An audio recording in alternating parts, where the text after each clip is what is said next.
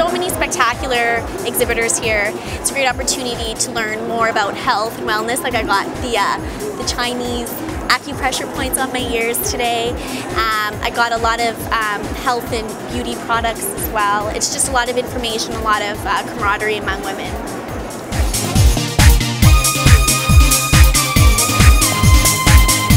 Well, women are pretty powerful people, and with the information that we're giving on the course, enhances their confidence, their presence out there in the general public. My name is Gloria Goldlips Howard. I'm with Jubilations Dinner Theatre, and please come and see us at the Edmonton Women's Show. We'd love to have you.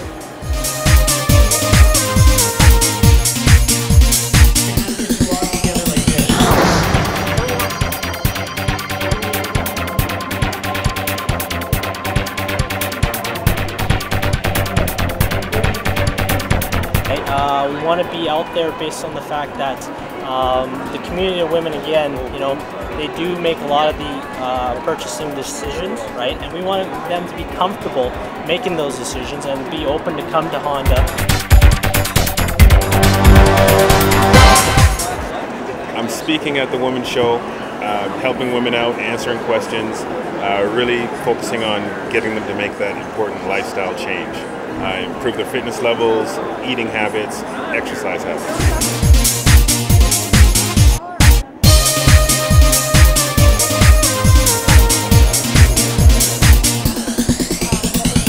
It's important for Joe to be here at the Women's Show because a lot of our demographics, our listeners are females, and we like to meet the listeners, hook them up with some cool stuff.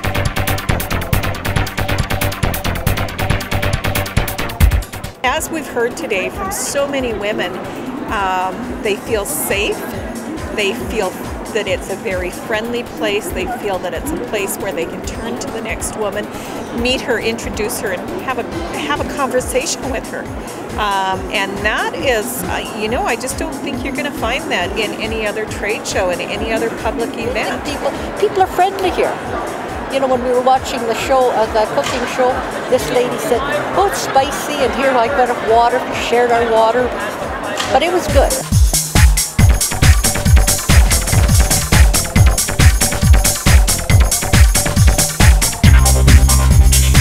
I've been coming for about 7 years to the Women's Show, and it's every year, 2 times a year, just me and her. It's our afternoon, spend our time together. And yeah. It's a great way to get together, just the girls, so yeah, we really enjoy it. It's a nice way to keep touch with each other. And we'll be coming back until we die or until we quit having it.